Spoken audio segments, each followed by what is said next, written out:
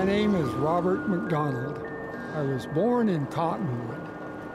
I've lived in Flagstaff since June of 1977. I got interested in nature when I was in high school.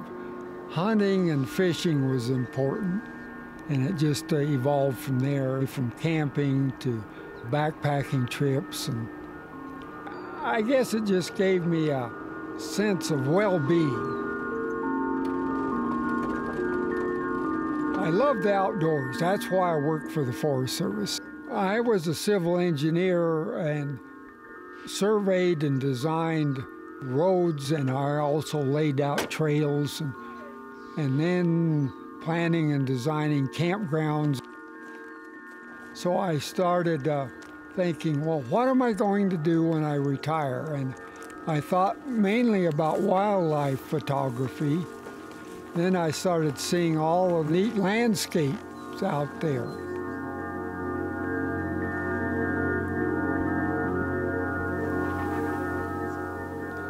In the first part, I was just following the work of the previous photographers.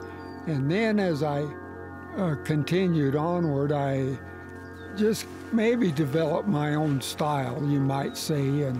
And I had read books, too, about composition and the rule of thirds and some of this. But I would look at a subject and just say, you know, how would it look good to me?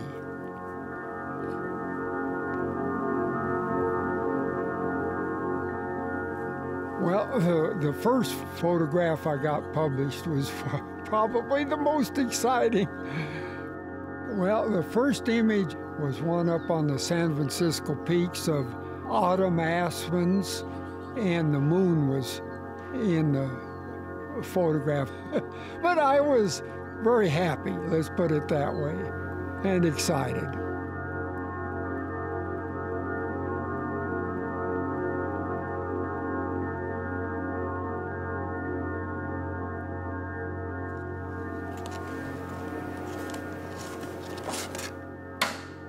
You know, I'm 85, and so I'm not going to last, you know, forever. And I need to do something with these images rather than just throwing them away or something.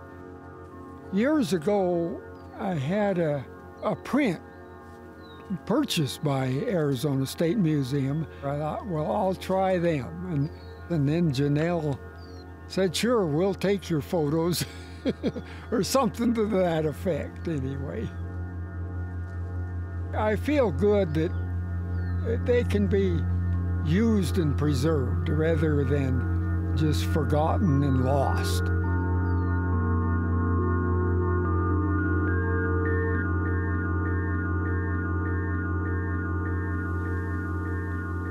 You put the dark cloth over your head and you're looking at a viewing screen, and you're kind of in your own little world.